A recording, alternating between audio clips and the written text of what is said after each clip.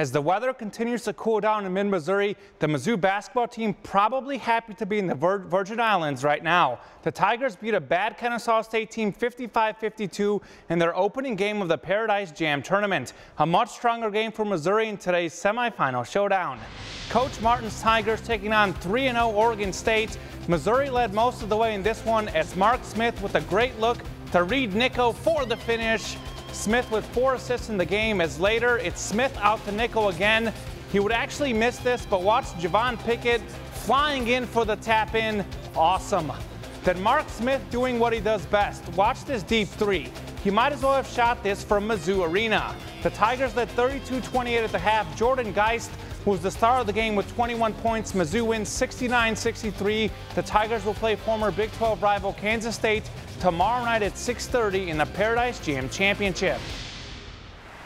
The football Tigers received 34 votes today in the AP Top 25 poll. Mizzou would be ranked 29th if the rankings went that far. Missouri getting some love from the media thanks to a dominant 50-17 win over Tennessee. If that score sounds familiar, well, it is. Back-to-back years that the Tigers beat the Vols 50-17.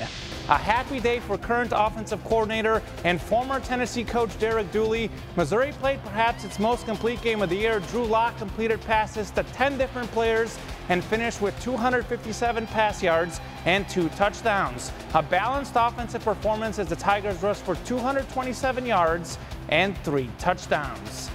The defense was impressive too, especially DeMarcus Acey, who had 2 interceptions, including this one which he returned for 76 yards to set up a Tigers touchdown.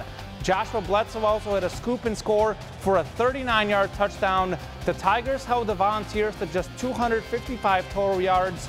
Tucker McCann also a perfect 3 for 3 on field goals as Mizzou moves to 7-4 on the season. A quick turnaround this week. Missouri hosts Arkansas Friday at 1:30 p.m. That game airs right here on KRCG 13.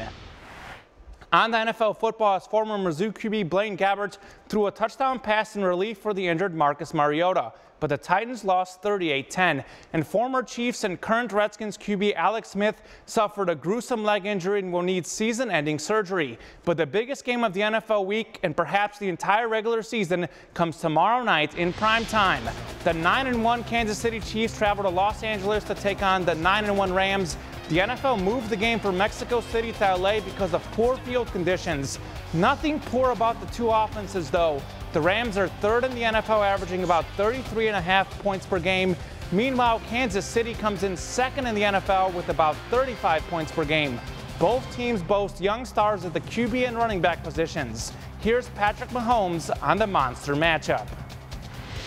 You're very excited. I mean, first off, it's Monday night, so you're going to be like the only thing on TV. You're going to get to play against a really, really good team, and every aspect of it. They're good special teams, they're good defense, good offense, and when you play in this league, you want to play against the best, and getting to compete against a team like this is going to be a great challenge for us, and we're going to go out there and compete. Kickoff set for 7:15 p.m. The game airs on ESPN. The Saints won today to also go to 9-1, so the winner of this game will have a half-game lead on New Orleans for the best record in the NFL. Earlier today on KRCG 13, it was an AFC showdown between the Broncos and Chargers. Los Angeles up 2, 3 seconds left, but Brandon McManus makes a game-winning 34-yard field goal as time expires. The Chiefs now have a full 2-game lead on the Chargers in the AFC West. Back in Columbia, it's senior day for the volleyball team. Alyssa Munlin and Paige Perego honored before the game. The 23rd ranked Tigers down 2 sets against 11th ranked Kentucky. Munlin with a big block.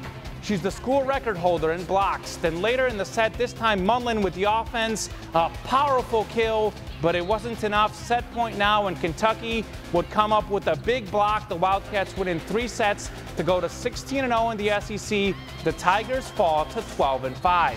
A tough weekend at Mizzou Arena for basketball, too, as the now 2-1 Lady Tigers dropped their first game of the year 56-49 against Green Bay on Friday. Amber Smith did have a great game with 23 points and 10 rebounds. The Tigers back at home tomorrow night at 7 against SIU Edwardsville. On to NASCAR's final race of the year. We're down to just the championship 4. Kevin Harvick, Kyle Busch, Martin Truex Jr., and the underdog Joey Logano. But don't tell him that, though. Look at Logano.